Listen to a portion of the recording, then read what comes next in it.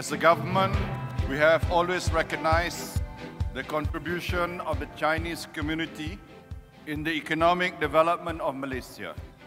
In particular, the Chinese Hokkien community represent the vast majority of the successful entrepreneurs and corporate figures in this country.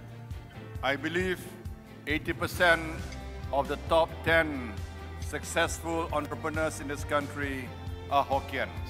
We must also ensure government that is moderate. I can give you the undertaking that for as long as the current BN government is in power, we will continue with our moderate policies so that we can appeal to all ethnic groups in this country. I wish you well, I wish you more success, and I wish more and more Malaysian Hokkien will become even more successful.